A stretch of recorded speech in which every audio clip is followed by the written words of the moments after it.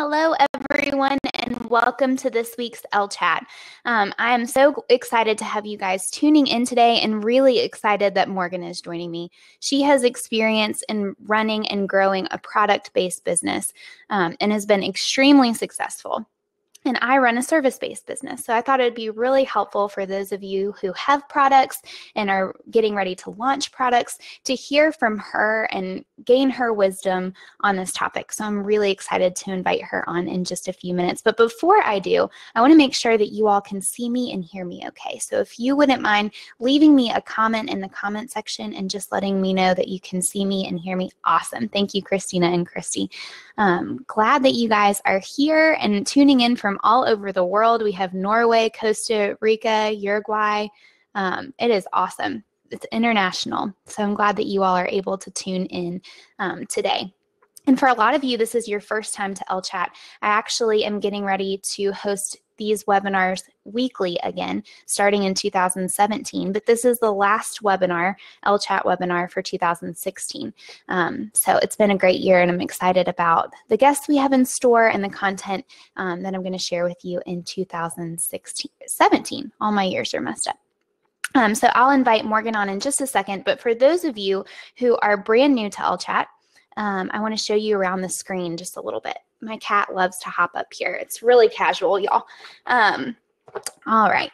So to show you around the screen just a little bit, there's a questions and topics section. It looks like you all have already found the comment section, but right underneath this screen, you should see a questions and topics section where you can ask questions now or throughout the webinar, and we're going to leave about 15 to 20 minutes with Morgan at the end for her to answer these questions for you. A cool feature is that you can actually vote up questions too. So if you see a question that you really want answered, go ahead and give it a vote, and we will, I'll have Morgan answer the questions in order of the number of votes. So yes, I'm going to go ahead and invite Morgan on. Give me just a second. It takes just a minute. Awesome, Denise. Thank you for saying you love these Elechats. I'm glad they've been helpful for you. So just a little background of how I know Morgan and met Morgan. Morgan is actually one of my coaching clients. And when she reached out to me, she told me that she had this extremely successful Etsy business. And there she is. Hi. Nice to have you on. Hey, so excited to be here. Yeah, so everyone meet Morgan. Hey, guys. A lot of you already know Morgan, so that is awesome too. But I'm so glad to have you here. I was just telling them that you reached out to me for coaching, but you had already grown this amazing Etsy shop. Yeah. I was feeling really confident in producing and promoting product because I sold baby headbands and I could make the sales, and that wasn't a problem there. But I really wanted to dive into services because I was getting a lot of questions from people about, like, how can you make it successful on Etsy, and how do you get more sales, and how do you use Instagram for Etsy? And I love those questions so much. And I was like, I want to do this. Like, I want to teach. And so, but I had no idea where to start. And I've been following Lauren forever. And she started offering coaching services. And I was like, yes, sign me up, like, please. And it has been so fun. It's been awesome. So yeah, I'm grateful. And I was telling them too that you are awesome because you have grown this product-based business where I have the most experience in services. So I'm really excited for you to share your wisdom because I get a lot of questions about products and especially shops and Etsy shops in particular too. So I'm really excited to have you joining in today. Yeah, thank you so much for having me. Of course. So just to give people some background about your shop, let's start at the very beginning and what made you want to start a shop to begin with. So how did Little Highberry start? Okay, so Little Highberry is not the very beginning, actually. So I had two shops before this that were complete flops. They were great learning experiences. But I started back in 2011. I was working for a publishing company in Salt Lake City, Utah, which is where I live. And we were publishing a book on starting your own business. And I was one of the people that was like pre-selected to read through the book. And I was like, okay, whatever, I'll read through it. And as I was looking through it, I was like, this is great stuff. And I got so excited. And I was like, you know what? Like, let's start a business. And just like that night, I was like, I'm going to start an Etsy shop. Like, that seems like a good place to start. So yeah, I decided to start an Etsy shop. my husband was in school, in grad school, working full time. So I had a lot of free time on my hands. And so I just decided I was going to start a shop. And it flopped. And I was losing money, like for every order, I was probably losing like $1 to $2. I was trying to like sell super cheap because I was like, people will only buy it if I'm the lowest price on the market. So I was selling super cheap and totally cutting myself short. And so I started another one that I kept it, the name was Highbury Place, so I didn't switch names much. But I started another one creating wedding like guest books and invitations. And that one went okay. I got like a sale here or there. But I really had no idea what I was doing. I was just like listing product and like sitting in front of the computer waiting for the sales to come flowing in. So I quit that because I got pregnant, which it just was overwhelming for whatever reason. I got pregnant and I had my baby, and I'd been working as an events manager for a company in Idaho Falls. We'd moved up to Idaho Falls, and I was the breadwinner of our family, which was like, I didn't mind. It was something I loved to do. I loved to bring in the money. And suddenly I went from like being breadwinner, planning events, doing 4,000 things at once, to like sitting at home holding a crying newborn. Like I was completely out of my element. And for some of the people that have been following around with me for a while with Little Highbury, they know that I suffered from extreme postpartum depression, like 18 months of, I can't remember anything that happened there. It wasn't awesome. It was a horrible experience. But the way I got out of it was I decided I was going to try one more time to start an Etsy shop. And I was going to try and find something that could distract me from the feelings I was having, not necessarily distract me from motherhood, but distract me from feeling just so lost and isolated and alone in this like huge adjustment role. So I started Little Highbury. I did a lot of research while she was nursing or sleeping. I was constantly just looking up ideas and trying out strategies and things like that. I launched in, I think, 2013. Yeah, November 2013. We made $2,000 that month, and then things just went exponential from there. It was crazy and so exciting. So that was a long-winded story of how Little Highbury got started. Cool. And it's really neat to hear too, and I'm glad that you said it, that you had two ideas before this that flopped, because I think for a lot of people who tune into these Elchats and hear people speaking on these topics, it's really easy to think that it was easy right from the start. And for me, I started with planners, trying to sell planners, a product, and it flopped terribly. Like you said, I was actually spending money trying to sell my planners. For each planner, I think I lost like dollars and was going in the red. So thank you for sharing that. And it's really neat to hear how Little Highbury got started. So yes. So when you said you had two Etsy businesses prior to Little Highbury, why did you choose Etsy over other platforms? What drew you to Etsy? So I'd shopped on Etsy before, and I kind of knew a little bit about how it worked. Like I didn't know the SEO and stuff like that, obviously, because my first two shops did little things. But it just seemed like the easiest option. I'd seen a lot of Etsy success stories around, and I was obsessed with their Quit Your Day Job series, like just for fun. Like I wasn't planning on starting a business, but I was like, this is so cool that people are like following their dream, because I was following mine being an event manager at the time. I was like, this is awesome. And then Etsy just seemed like the place to start when I was like, okay, I'm going to do a business. And like Shopify overwhelmed me, like Store Envy, anything else, it just overwhelmed me. And I was like, okay, Etsy is like pretty straightforward. We can do this. And it was also great because Etsy drives so much traffic to your shop, like for you, like you don't have to do anything.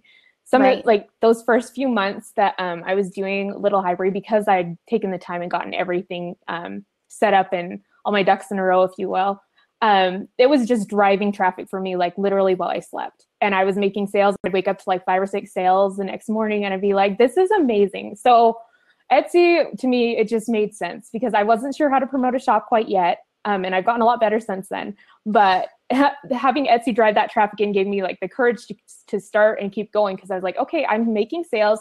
Now I can, focus on driving traffic instead of like opening a Shopify site and being like, nobody likes my stuff. Like this sucks. So anyways, that's kind of why I chose Etsy. So yeah. And it's really hard when you're starting out. I feel like, especially with a product-based business, and you don't have any audience. Yes. So with Etsy, it gives you exposure to an audience right away. Absolutely. Whereas if you just had a self-hosted shop like on Squarespace or wherever else, it would be really, really hard to It's absolutely, I mean, it's hard to run an online business for sure. And Etsy just kind of gives you that leg up and that jump start that you need to have the courage to keep going, especially if it's like your first or second business and you're just like, I don't know if it's going to work. Like, I don't know anybody else that's doing this, which is, Etsy is just an awesome way to have that built-in audience if you haven't already built one up. So I absolutely agree. That's awesome. So tell me about what you think the key difference was between those first two shops and then when you started to gain traction with your third shop.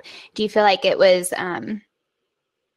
your idea, what you were selling? What do you think was different? I honestly don't think it was my ideas. Like, I'm not saying I have anything life-changing, but they were all decent business ideas. Other people were making them work for them. It wasn't like I was creating this random product that I had to create a market for and everything, and no one had ever heard of it. Like, there was a market for the products and things like that.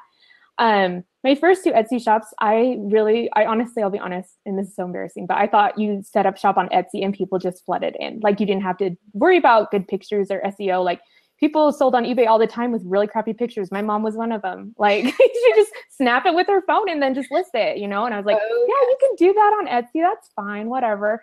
And so I was terrified of a camera anyway. So I actually like digitally mocked up my photos. I was doing stationery for the first business. I totally digitally mocked them up. I didn't even know that there was like, you could buy mock-up photos. I just like opened Adobe Illustrator and made up. It was so dumb. It was so bad. It's on the blog if you want to see how bad those photos were. I love it. Progress. That's where we all progress. So the first two were just like completely whatever. Like I was pretended like I knew what I was doing, and I just thought you just set up or whatever. But for this third one, I just had so much time that I could like sit and research and really understand like the strategy, because there is totally a strategy behind Etsy and SEO and just getting found on there. And so for this next one, before I opened doors, I was like, hey, we're going to get the SEO, the SEO ducks in a row. I'm going to have my brother come over and help me learn how to use this camera that I bought that I had no idea how to use. And I'm just going to do the best that I can and, work on my copy and just see how it goes. And everything was optimized from the get-go, and it was insane how crazy it took off and how fast. So awesome. So you mentioned that photos make a huge difference in getting noticed on it. Copy in that too. Mm-hmm. Absolutely. The photos, I think, is what's really hard for a lot of product sellers, because like to be a business owner, you have to be good at so many things. And if you're selling services, though, you don't have to be good at taking photos necessarily. Like you can buy stock photos for your blog, you can create graphics online. But if you're selling products, you have to have product photos. Like that's what sells your product. And so that was a huge thing for me. I initially hired it out. Like I learned a little bit from my brother, and I was too overwhelmed with the postpartum. I was like, I can't do this, whatever. So I hired it out, and that was an awful experience. Like I paid a lot of money. But she just the colors weren't right. The vibe wasn't what I was going for, because it was her style, which is fine, but it just wasn't what I was looking for. And the biggest thing I did was really just suck it up and decided I was going to learn how to use my camera, how to use Photoshop and edit my own photos. And that has been the best thing that I've done for my business by far. Anytime I need photos for Instagram or anything like that, just having those skills is huge, to just be able to snap it and edit it and get to go. So absolutely. It definitely seems like, and I've done a few Ellechat on photos too, and it seems like every time it is well worth spending a little bit of money investing in a good camera. You don't have to have a DSLR, but as you know how to use one, and learning how to take great photos for yourself. So that's awesome. Yeah, and I totally, on the blog, there is a blog post on that actually has like a cheat sheet of all the tools I use. In case you're like, I don't even know where to start. Like I have a list of all my tools, exactly what I use. That is awesome. To get the photos. So yeah, I'll go and grab that link to share. Morgan's blog is extremely helpful. So you're so nice. Putting that out there too. And she's been sharing a lot. I mean, just completely transparent about how she started and grew her Etsy shop. So definitely check that out. So too, you mentioned SEO. How did you optimize Little Highberry in the SEO department? So I mentioned that I played around like with the other Etsy shops in the past and hadn't really worried about SEO. I was more concerned about coming up with like cute and clever names for my products. I can't even think of any examples, but I was just determined that they were going to be like boutique style and just like, moonlight, I don't even know, moonlight sparkle, or, like just those names that people give things. And I decided that I was I wanted to get found. Like that was the first priority. Like, yes, maybe I can come up with cutesy names later, but right now I needed to get the word out and I needed to get found, and SEO just made sense. Like that was the long-term way to get found. And so I researched a ton, and I A/B tested a ton. I created double listings of a lot of my products and just tried out different methods, and saw which ones performed better. And then if one was obviously not performing, I would just deactivate that, and then learn from that and try and make it better. And I'm constantly testing and tweaking SEO. The one thing I think about SEO is, it's set it and forget it, but you have to check it like every 4 to 6 months, because words change, like seasons change, things people are searching for. Like people were searching for baby headbands back in 2013 when I started, but then the knotted headband became super popular, and the baby turban headband is so sad that I know this. Like, who knows this kind of stuff? No, it's a good thing that you know. But, also, just really quickly, this might be just on my end, but the video turned off. So it might be if you look at the buttons at the top, or I can invite you back on too, either way. Can y'all see? There she goes. Okay, you're good. We're good? On my end. Okay, good. Oh, good. It was just on my end then. Awesome. Sorry to cut you off. No, you're so totally good. You were saying, so things changed in SEO. Yeah, so like SEO is totally, it's my number one tip for like getting found on Etsy, absolutely. But you can set it and forget it, but you have to remember it in 4 to 6 months. Like you have to go in and update, especially with holidays and things to take into account like that. But yeah, in terms of like baby headbands and general keywords, like baby headbands was a huge search term, and I still show up really well for that. But then baby turbans became like a thing. Like that wasn't even a thing before 2013. People were just buying the floofy headbands and calling it a day. And then suddenly everybody's searching for baby turbans. And I was like, oh, let's add that in. And that brought in a whole bunch more views. So a lot of it is really just about trying out new things and doing a lot of testing and just constantly tweaking and working to improve it. I use a tool called Marmalade, and I mentioned that on the blog as well. You can find that on, I think it's like my SEO hacks post on there. But Marmalade is a great one for Etsy sellers. Google Keywords is great for any sellers, but if you're looking specifically to sell on Etsy, Marmalade is a great way to research keywords, find out what's gonna hopefully perform well for you, and you can keep track of how certain keywords are doing in your listings for SEO. That is awesome. So, so helpful.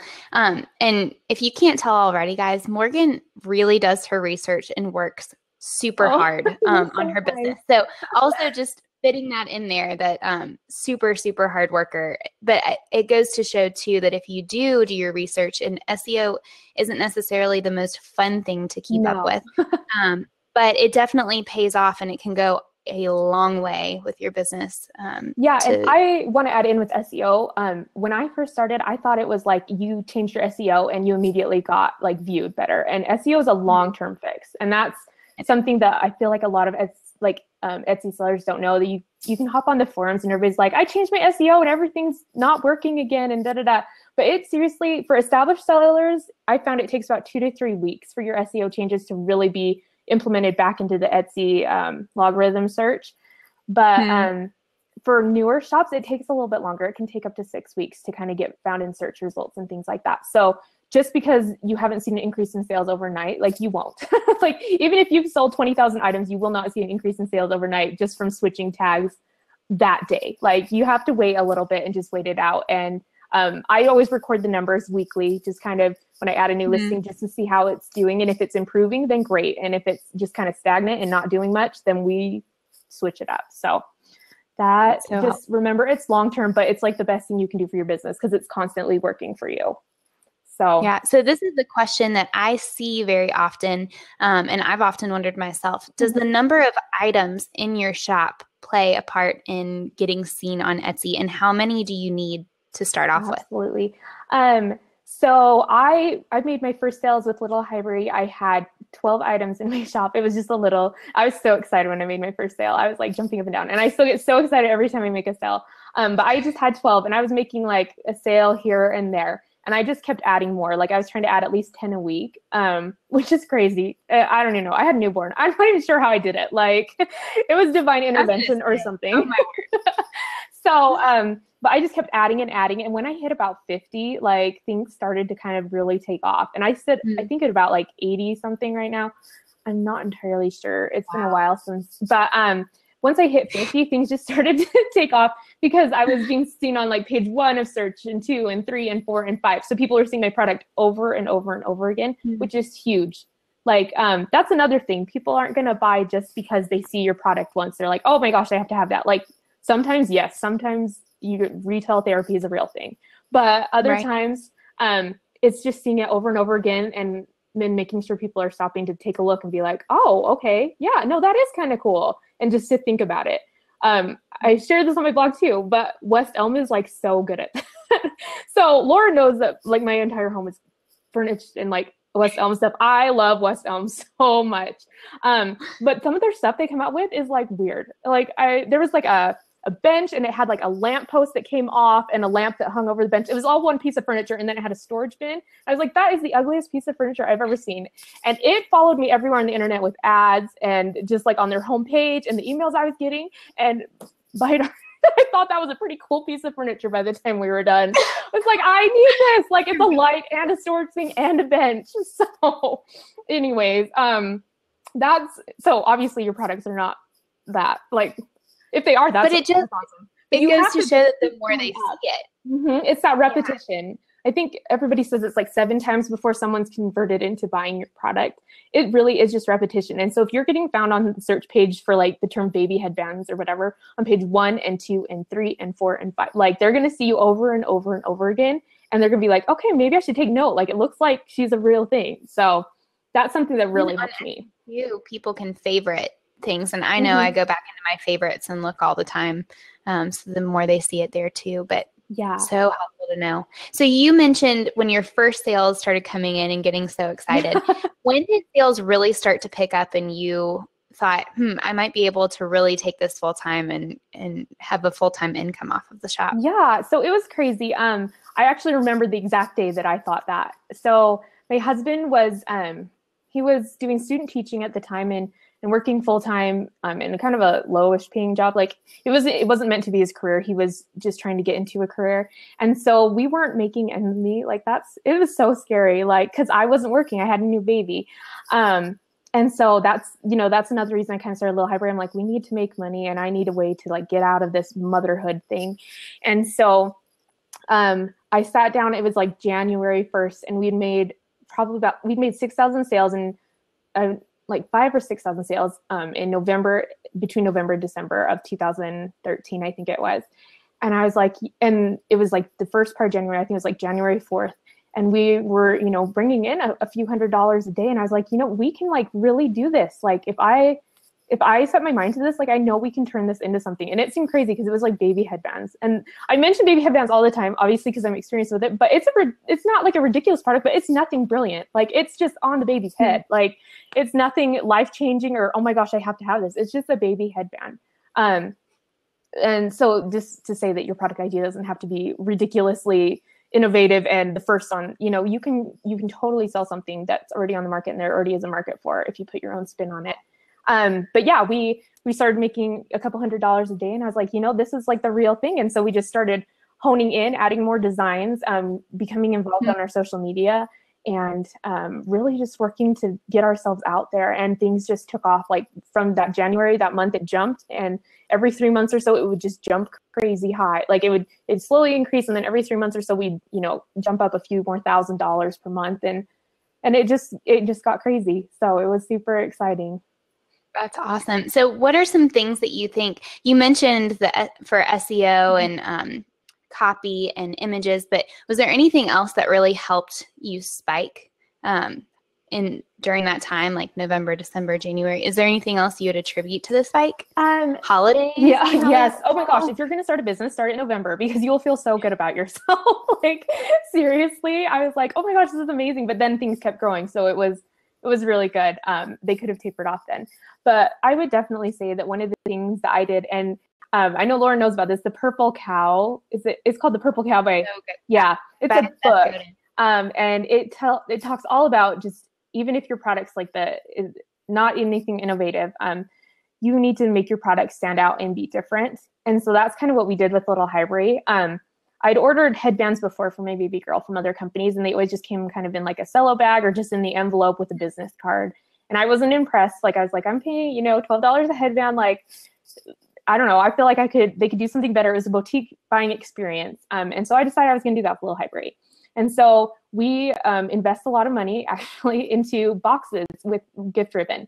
So, and we have metallic foil business cards. We just wanted to, when you open your package, that you feel like, hey, I'm getting a present. Like, this is kind of fun to open up.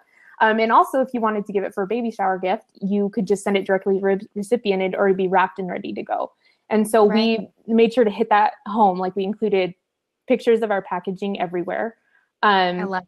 Yeah, and we just made sure that everybody knew that you could include a short note, and we'd send it directly to the recipient. And that became huge for us. Like, we get so many baby shower orders all the time, like all the time. And Christmas especially, everybody's like, yeah, I'm sending this directly to the recipient. So glad it's already packaged. And it's so good. And it's fun. And everybody photographs their box on Instagram because they're like, I was about to say that. Yeah, exactly. It's perfect for word of mouth marketing because people are like, look, I got headbands, but they came in like this gift box.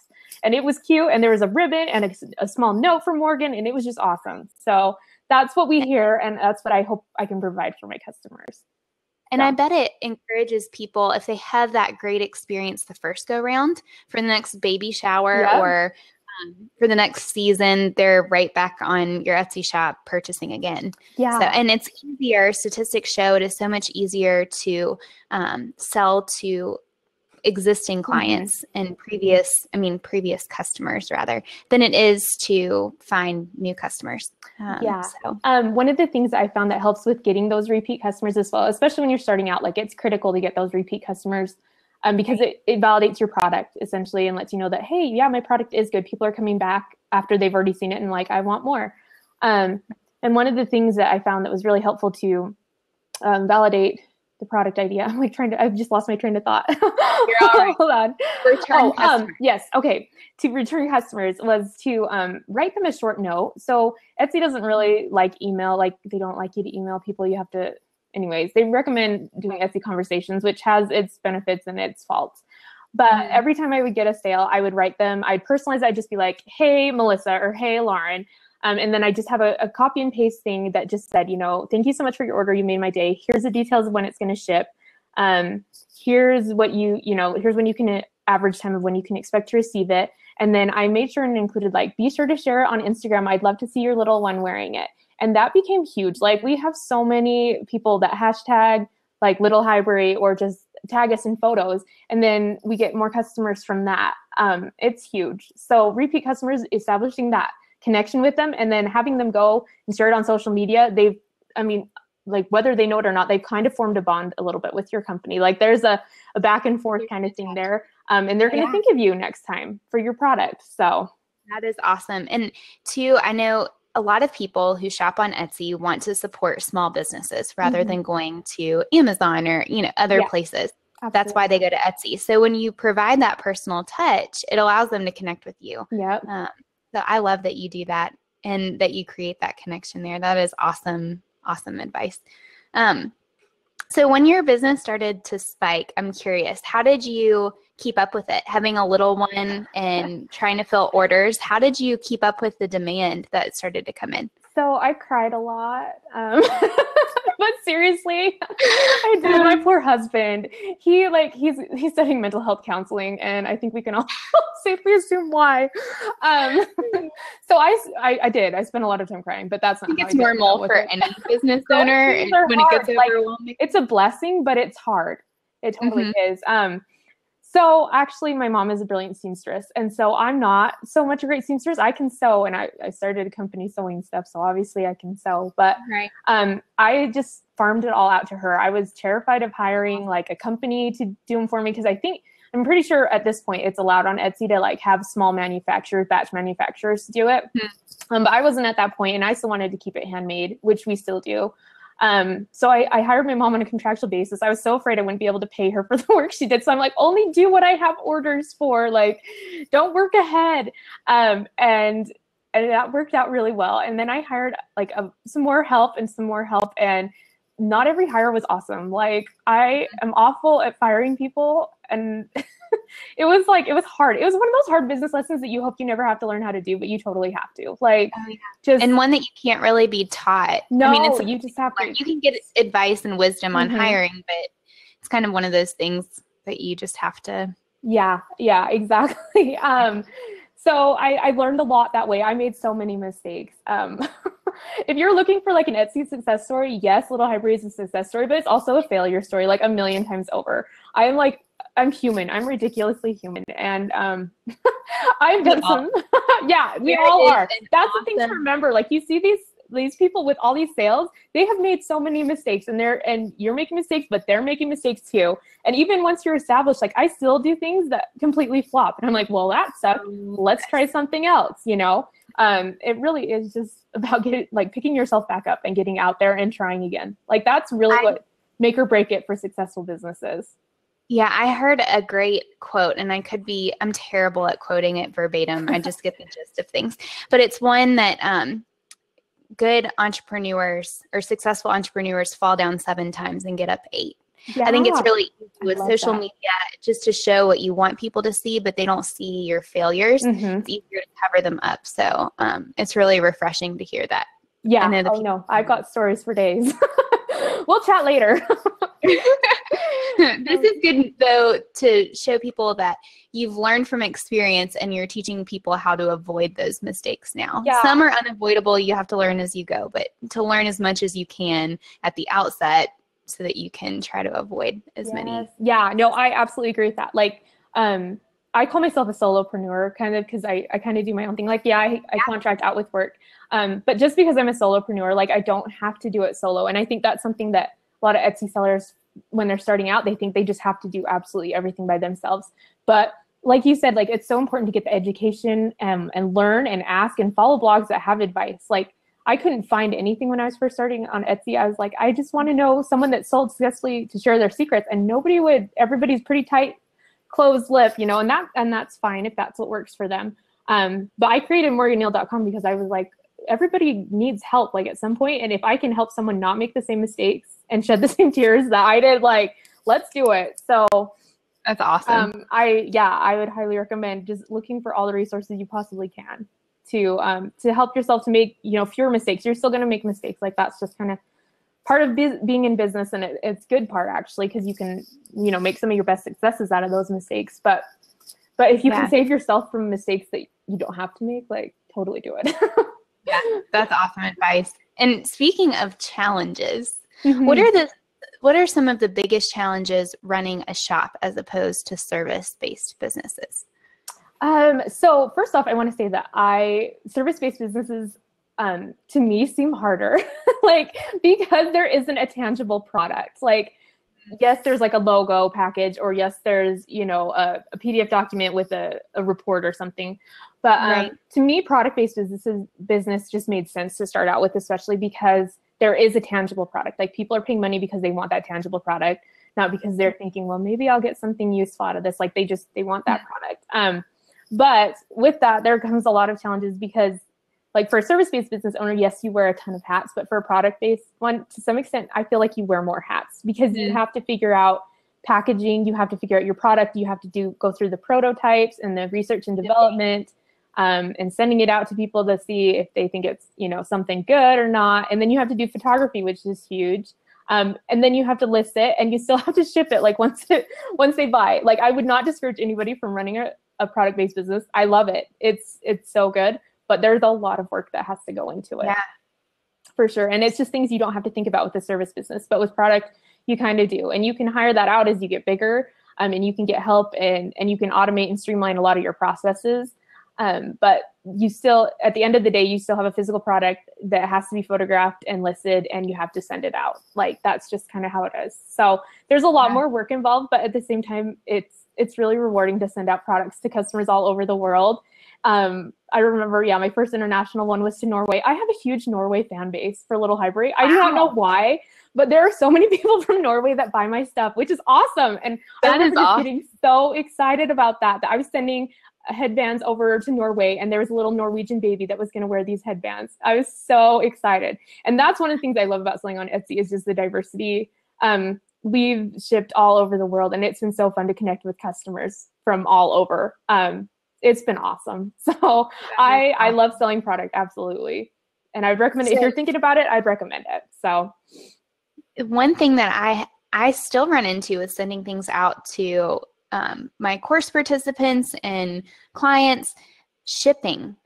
I know that can be a humongous hurdle for people in product-based businesses. So where did you start with shipping, and what advice would you give to people with shipping products? Yeah, so I was terrified when I first started out shipping. I'm like, I don't know how to do this. Like, there's no way I can do this. I was terrified of shipping. And so I lived in St. Anthony, Idaho at the time that I was selling the stationery, which is a cold place. Don't live there. But I decided that I was going to just go to the local post office and ask how to do it. Like, it was so dumb. I didn't come with my own packaging. I just had this product and I was like, hey, can you help me ship this? And they kind of showed me a few things and I got totally ripped off. Like, shipping wise, like it cost a lot of money to ship just that little package of note cards.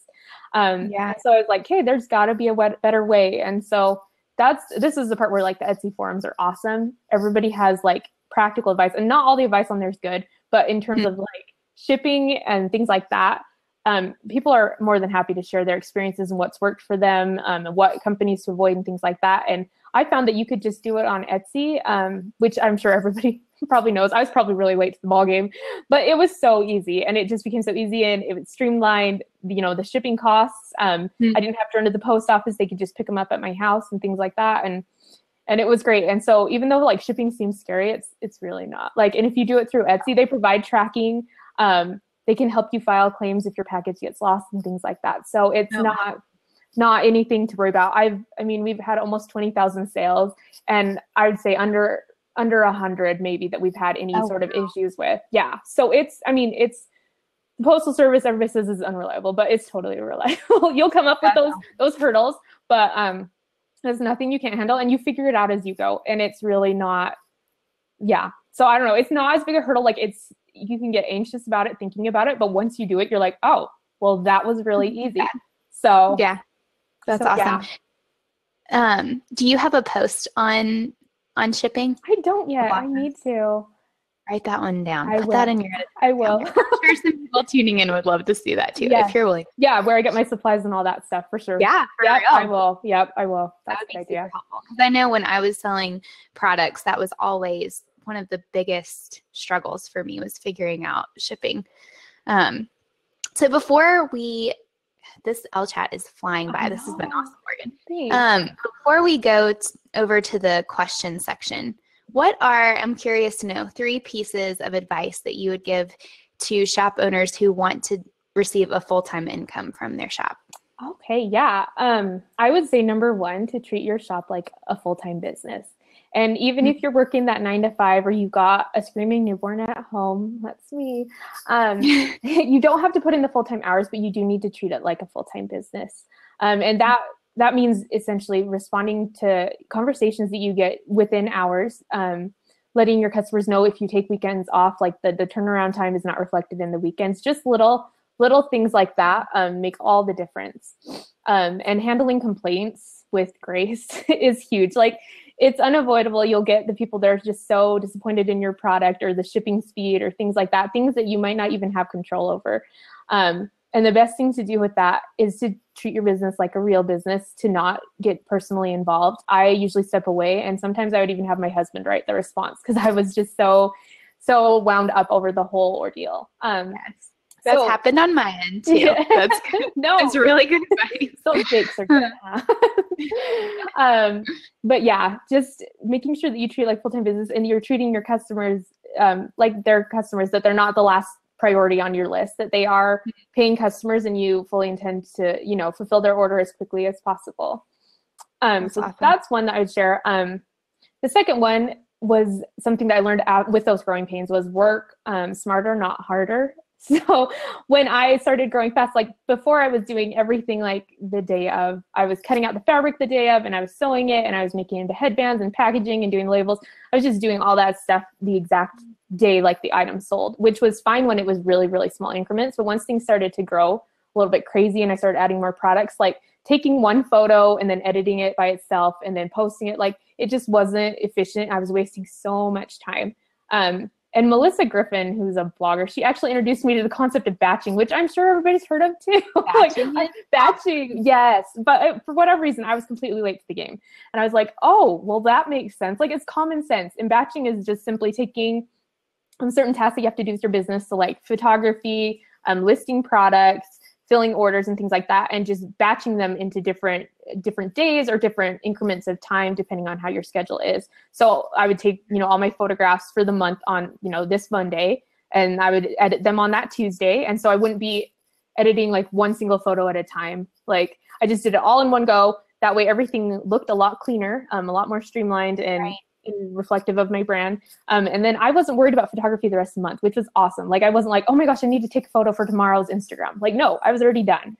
And so that was huge. And especially with adding products, it was a huge thing too. Just getting all the designs out there, because I design my own fabrics for my products, and just sending out all the designs all at once, getting them back, sewing them up, photographing them in batches. It was just, I don't know. That's like the best advice I can give you. Just work smarter and just handle everything you possibly can in giant batches of time, and you will just save yourself so much. Seriously. I've even implemented batching into our personal life and do batch meals. So at the beginning of the week, like prepping meals, and it has saved me so much time during the work week. So batching is a lifesaver. Yes. Absolutely.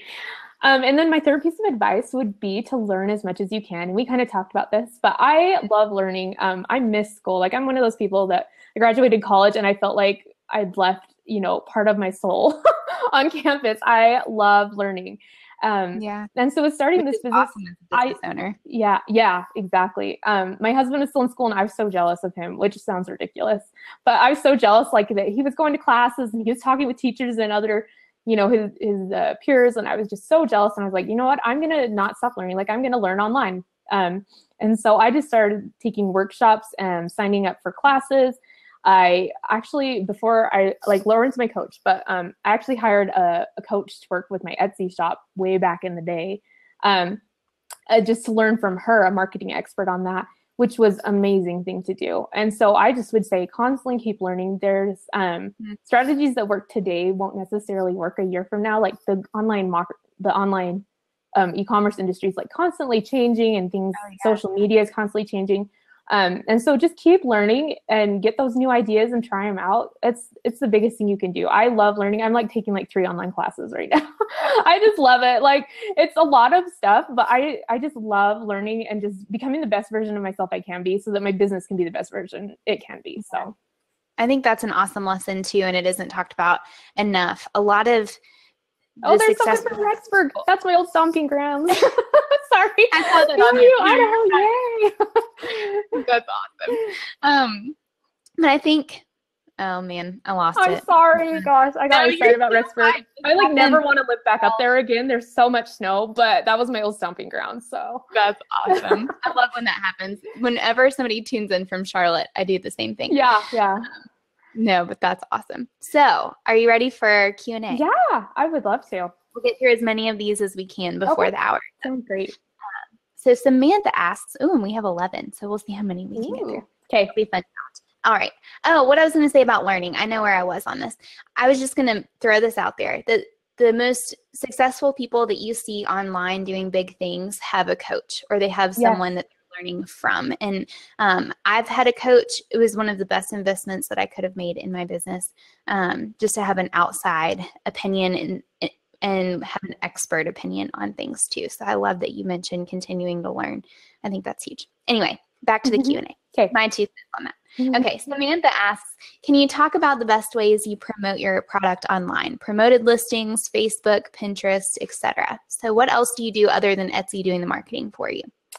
So Instagram has been huge for us. I think for Etsy, whenever people are like, where should I spend my time? Because there seems to be so many social media platforms, and I feel like a lot of experts out there that are like, get on everything so nobody misses you ever. Like, no, you won't have time, and you'll be mediocre at best on all of them.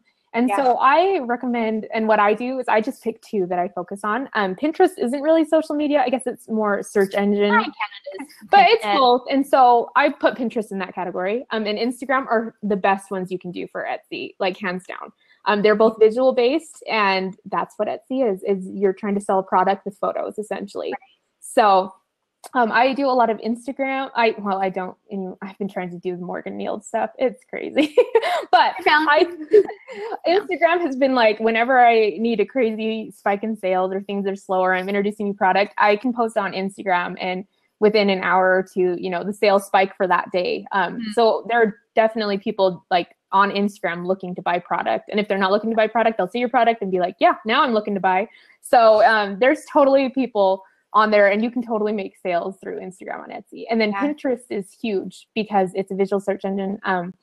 Pinterest is amazing. I love Pinterest because I don't have to do all the work. Like my customers do a lot of it too. They pin my images and things like that. And I drive my second, so direct through search is my biggest driver of traffic for my Etsy shop. But Pinterest is hands down the second one, like no competition. And a lot of it is also making sure that your photos are optimized on Etsy. So that's just something I want to throw in. Like the photos they recommend are all like horizontal ones, which is fine for Etsy, but for Pinterest, it's not awesome. Like you want long vertical images. And so if you can upload those to Etsy, like they'll still crop them to that horizontal shot for the thumbnail, but when people pin it, it'll be the long vertical image, which is huge for getting found on Pinterest. So absolutely. It shows up bigger in the feed. Yep. So more real estate space. Is that what they say? More? Yeah. I don't know. The column width is set. So if your width is, if you have a horizontal image, it's not going to show up as big. But if you have a vertical image, the width isn't such a hang up. But that's awesome advice. Do you ever do promoted listings? Do you ever pay for ads or anything? No, or is it I have not paid for any ads ever, actually. Well, I think, no, I did. That's a lie. I did promoted pins when it first came out because I wanted to try it. And that was actually a really big help. It was just a huge sales boost. And it's a great way to jumpstart your items on Pinterest to start getting the repins and things. And so when you stop promoting, it's still working for you, which is kind of why I chose Pinterest. It wasn't okay, I've stopped doing it. Now they've stopped working, like Facebook ads or Etsy ads. And I've never done Etsy promoted listings. I hear mixed reviews on that. I haven't needed to. So you don't need to do it to make the money. If I can tell you nothing else. But yeah, Pinterest promotion, that was good. That was something that I didn't have to invest a lot of money in.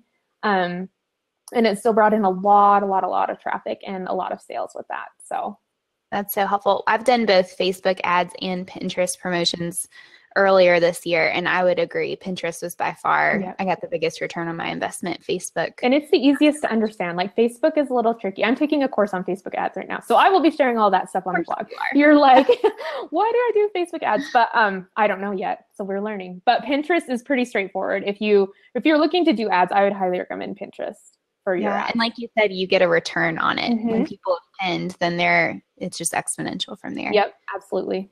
Really good question, Samantha. Thank you for asking.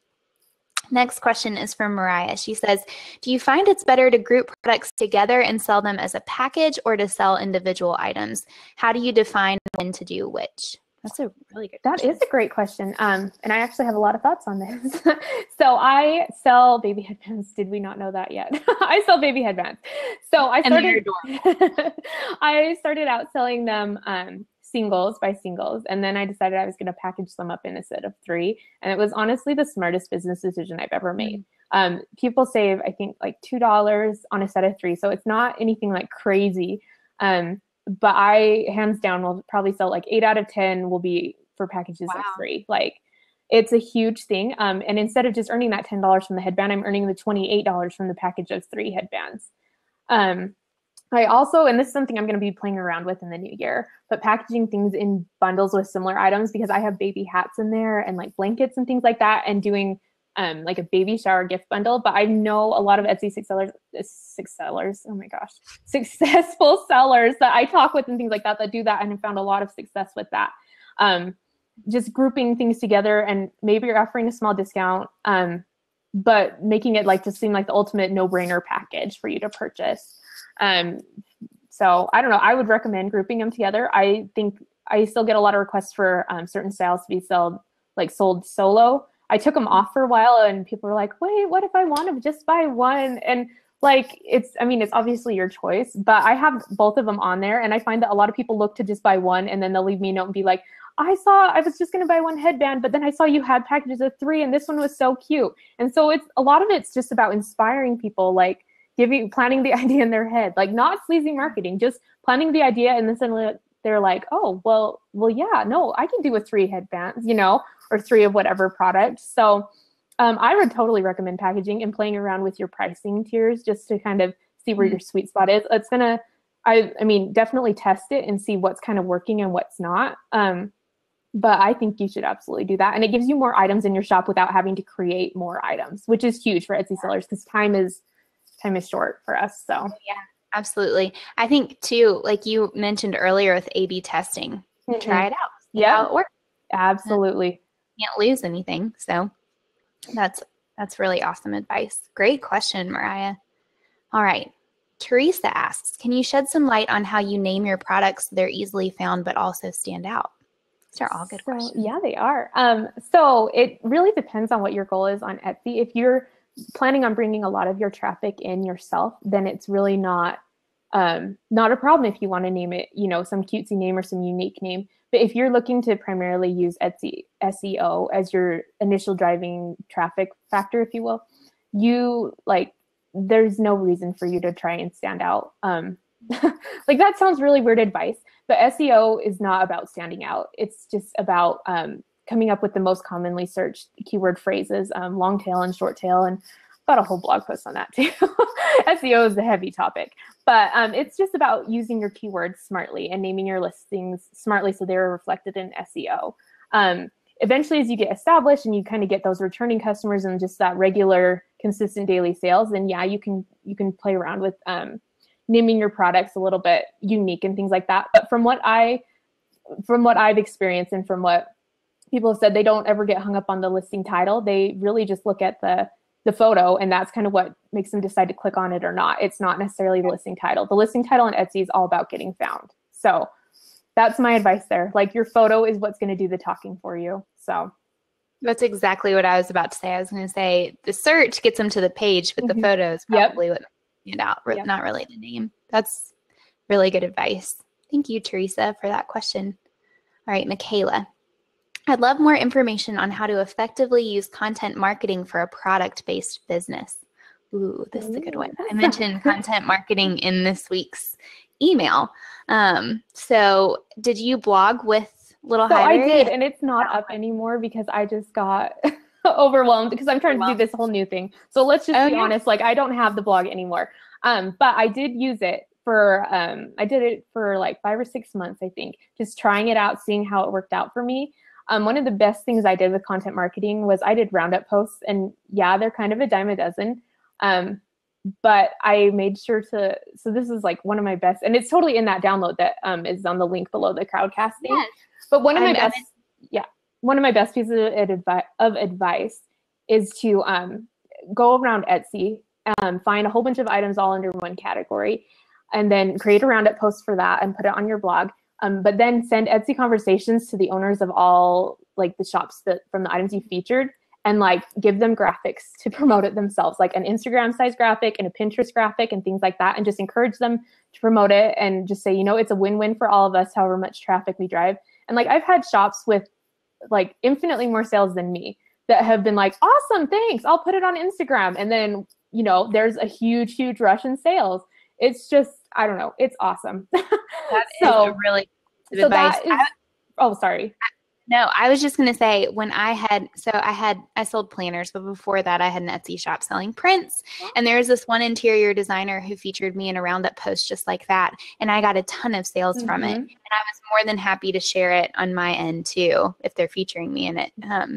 Yeah, so that absolutely. Is really good. And I feel like a lot of people are sometimes like scared to do things and ask for people to share stuff because they don't want to like bother them or get the rejection. But like, the best thing that can happen is you're going to get a ton of sales and a ton of new traffic and fans and customers. And the worst thing that happens is they say no, and then you just move on to the next person. Right. Like it really is. Content marketing was something that I just tried out, and it was really effective for me. So yeah.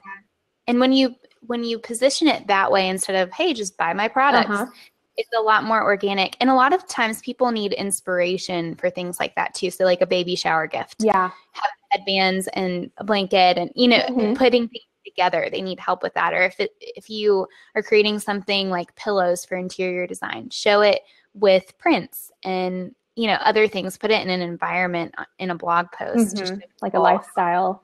Yeah, exactly. Those are great ideas. Great question, Kayla. We have 5 more minutes. Let's see if we can get through a couple more.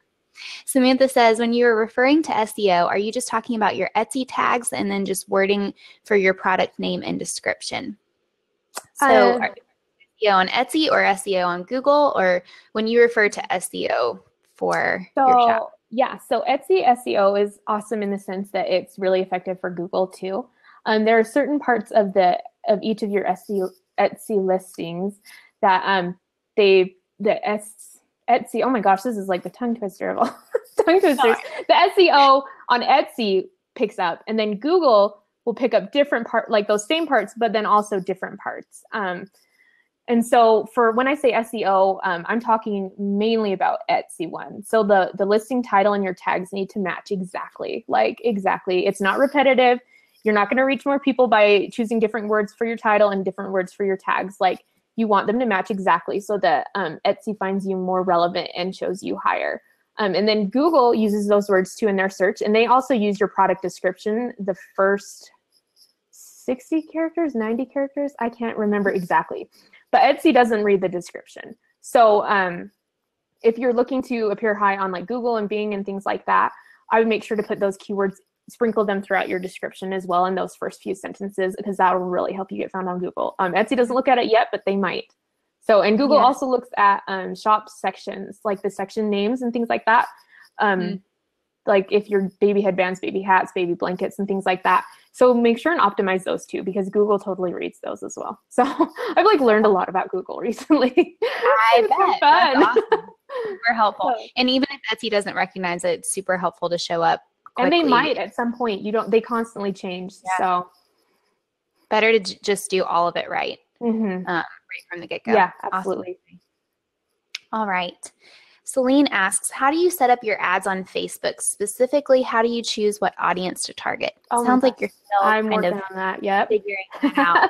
I have run in like just recently, I ran an ad for some of my Little Highbury products, just a product ad, not anything fancy, and did see an increase in sales from that. It wasn't because I was putting a lot of there is money and cost and time involved in creating a handmade product. It wasn't worth it for me. The ROI wasn't worth it, like the return on investment. So I didn't do that, but I definitely did see an increase in sales. But with that, I would recommend taking a course. Like I'm taking one from Beth Ann from Brilliant Business Moms right now, and I love it. Like it's been so helpful, and I still haven't run my first ad, but just reading it from someone that's done it, it's the fastest way you can learn how to do that kind of stuff. And it's really, you can learn from her mistakes and things like that. So yeah, I don't have Facebook ad experience. Like I would love to, but I don't, but I will, just not yet. Yes. So follow along with Morgan's blog, because once she figures it out, I'm sure she'll share it just like. Awesome. Okay. One more. Okay. Claire asks, I would love to know if you think a brand is more successful if all its merchandise has a similar vibe and look targeted at a specific audience, or if it's okay to have more variety. Claire is my friend. She has like been the biggest supporter of me ever. So shout out to Claire. She's amazing. I love her so much. Like she keeps me going when I'm like this. I just can't do this. Oh, that's awesome. You need people like that. I know you do. Okay, I have to read her comment again though, because I was like so excited to find out it was Claire. She asked if a brand is more successful if all the merchandise has a similar vibe and look targeted at a specific audience, or if it's better to have variety. Selling on Etsy, I'd absolutely 100% say you want it to have the similar vibe and feel. Your Etsy shop is not a garage sale. Like eBay is kind of a garage sale site. Do people even use eBay? I don't even know. But, or like Craigslist or whatever. It's kind of a garage sale sort of thing. But Etsy is a boutique shopping experience, and people look for that cohesion. Like if they're going to come into your shop, they want to come in to buy like that specific item. They don't want to buy soap if you're also selling, shirts and you're selling jewelry and you're selling erasers. I don't know. Like that's a really weird shop. But you want jewelry and erasers. That is weird. Nobody sells erasers. If you sell erasers, you're awesome. I used to collect them when I was in second grade. That is a true story. I have a huge pickle jar full of erasers. Yeah. But you want it to be that boutique shopping experience, and have everything be cohesive. The photos, like, yes, variety is great, and include them in your other 4 photos. That first photo, though, it should be pretty streamlined, cohesive throughout your shop, so that when people pop in, they know what to expect. They know what you sell. They're not like, well, hey, it looks like she sells this over here, but well, what's this over here? Like, you want it to be cohesive, easy to understand. And that's what's going to get the customer to decide to buy from you, because you look like an expert in the field. It's like automatic credibility. Like, hey, I sell a lot of soap, so I must know a lot about soap, instead of a whole bunch of little items. And they're like, is she good at any of them, or does she just kind of mediocre her way through them? So, yeah. And so that way people start to recognize you too when you are popping up on a page of baby headbands. Yeah, from all absolutely. Etsy shops. And I think because you're starting out doesn't mean that you have to look like you're starting out. No, absolutely. Pretend, fake it till you make it is like such a cliche phrase, and it's so true. Just act like you know what you're doing, and at some point you will. Like, yeah. Or maybe you won't ever, like me. You don't You'll ever just pretend feel you like, do. yeah.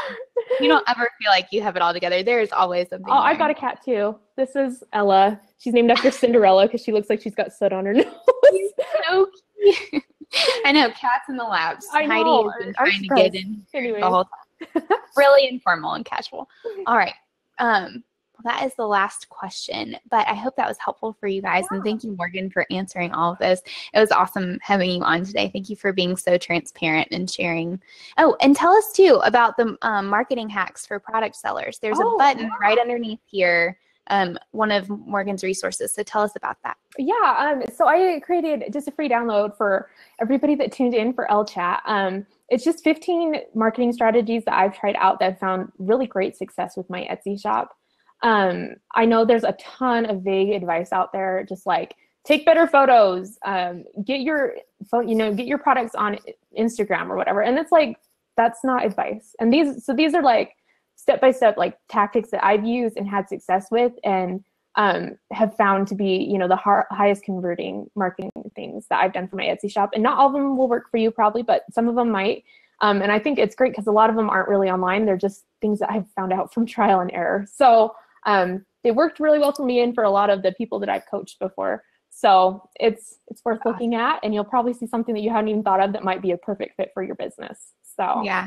That's awesome. And Morgan does offer coaching services too. So if you want to learn directly from her, go to her website too, and be sure to follow along with her. At the very least, check out her blog because she has so many awesome resources there. So, and I will be sure to add the link as soon as we get off of here so it's right at the bottom of this chat so you can find it. But thank you all so much for tuning in. And the next Elechats will be posted shortly for 2017. There aren't any upcoming so far, but this was an awesome chat to round out 2016. Thank you so much for joining me. It's been fun. And it has been so fun. Best wishes with your shops, guys. And I hope to see you in another Ellechat in 2017. See you later. See you guys.